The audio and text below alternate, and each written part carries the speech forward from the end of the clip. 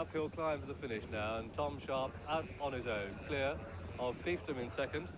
Tom Sharp clear from Fiefdom, and they go to the last on the far side, and Tom Sharp jumps it well.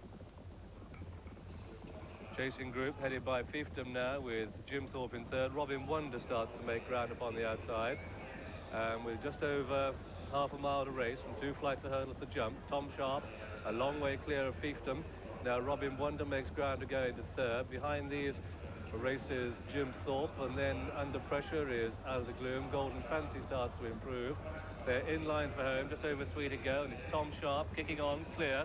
Seamus O'Neill in a clear lead, comes down to this second last, hits it, clouts it, gets away with it. Robin Wonder now comes through into second.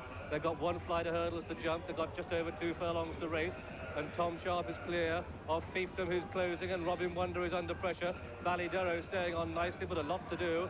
A furlong and a half to travel, and it's Tom Sharp in the lead from Fiefdom, who's come under pressure, and Robin Wonder comes under pressure, but they're both closing on Tom Sharp at the last. Jumps in a tired horse, but he's still clear. Fiefdom now throws down a big challenge. A furlong to go, and it's Tom Sharp out on his own. From in second place, Fiefdom. Bally Wonder staying on very strongly indeed, but it's still Tom Sharp who's clear. But here comes Ballydurrow with a very strong late burst. Tom Sharp from Ballydurrow, and up towards the line, Tom Sharp and Ballydurrow, and at the post, Tom Sharp and Ballydurrow in a photo. These clear of Fiefdom in third, and then came Robin Wonder 4. A gap to Jim Thorpe 5, and then came Topham 7, 6. After these, Golden Fancy Out of the Gloom, a disappointing run, then Sunny One Shine, and the last horse to finish was Warwick Sweet.